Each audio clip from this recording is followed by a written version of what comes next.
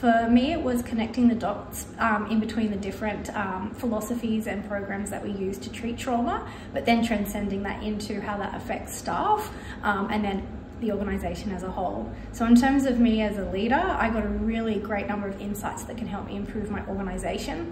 I also know, because I was sitting with my teammates, that just from a frontline basis, the practical skills that were discussed and used today are going to be easily implementable tomorrow and onwards. This is my first time at any kind of training of this type.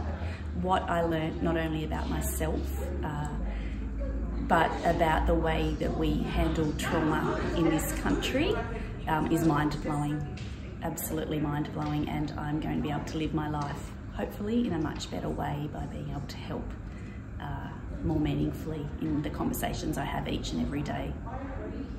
It was an eye-opener for me because coming from an ethnic background, usually you hardly talk about the trauma and everything, but it was really inclusive and very engaging, and I learned a lot, especially about the resources and everything.